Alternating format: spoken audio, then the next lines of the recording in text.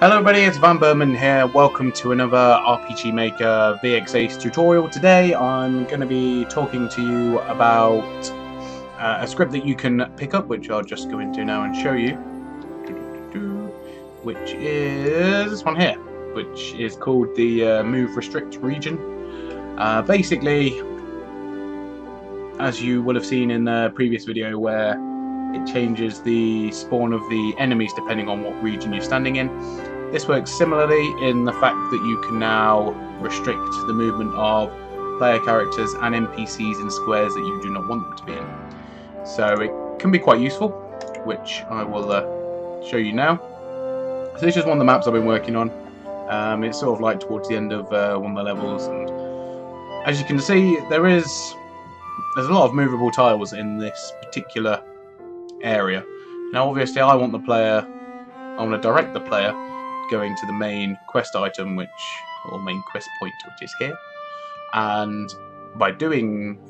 to stop them from just wandering off and walking to the edge of the maps for no apparent reason, I've set up a way of doing the invisible walls by doing this. So as you can see, all the areas which I don't want them to walk in, even though obviously I'm not sure, well, they obviously can't walk over these pillars, they now can't actually, go into.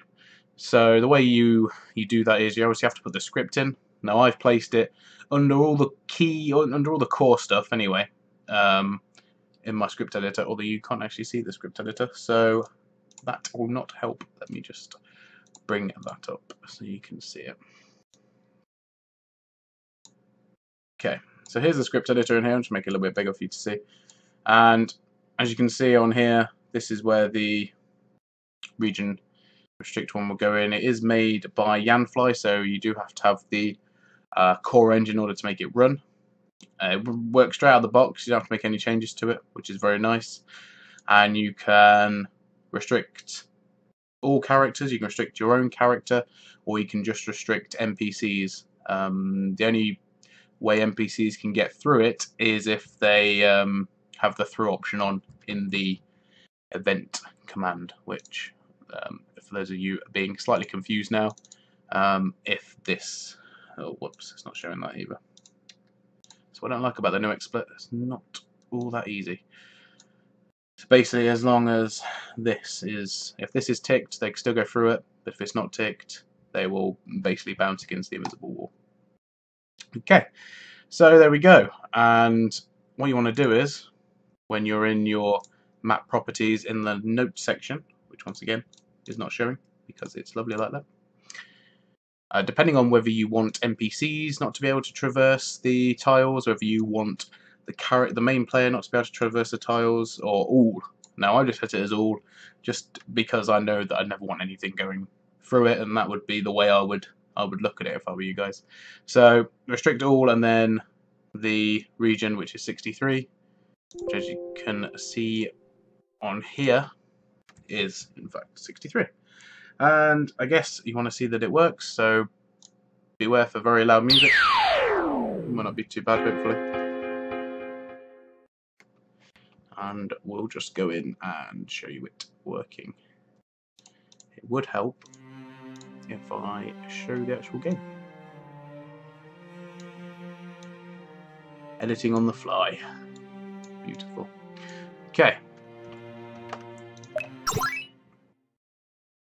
So if you remember where all the patches were before, you can see now that the player can now no longer move into tiles which he would normally otherwise be able to, because those brown patches are actually can be walked through.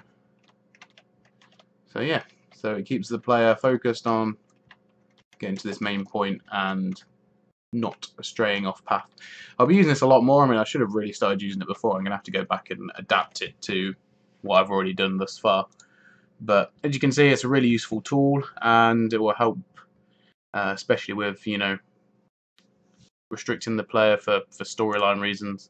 And not that it would, I mean, don't get me wrong, it wouldn't hurt to have all sort of traversable, but I just think it takes away from it a little bit, takes away from the immersion a little bit if you do that in certain places.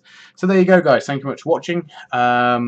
Just so, well, in case you already don't have the game and you do, in fact, want the Maker RPG Maker VX Ace, I will be, or there is a Steam key down in the comments below, right at the end. So if you do want to get that, it is in there, and you can just redeem that on Steam, and that will give you the full game.